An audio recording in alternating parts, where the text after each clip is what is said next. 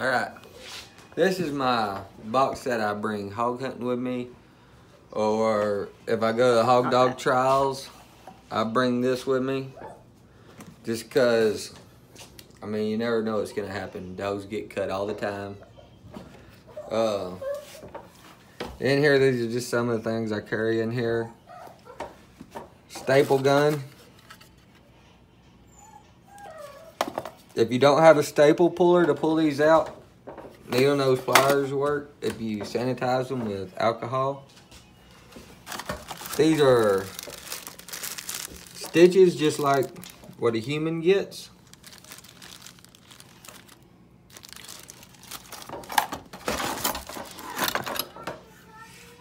That's good to spray on to make scabs. It also disinfects.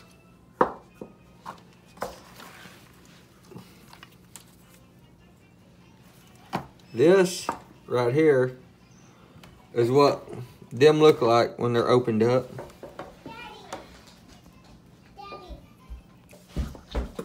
This is a curved needle. That's what they look like.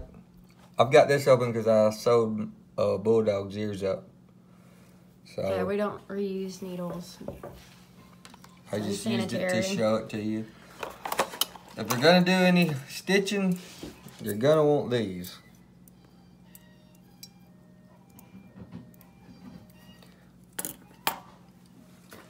I spray cutting heel on them afterwards. If a dog cannot lick his wound, you're gonna want to put this on there if they can't lick their wound.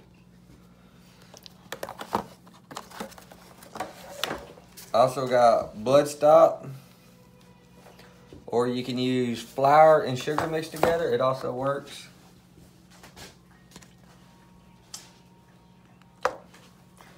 Dental floss.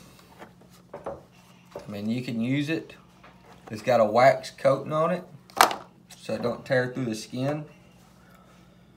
Lighter. I carry a lighter to sometimes burn it.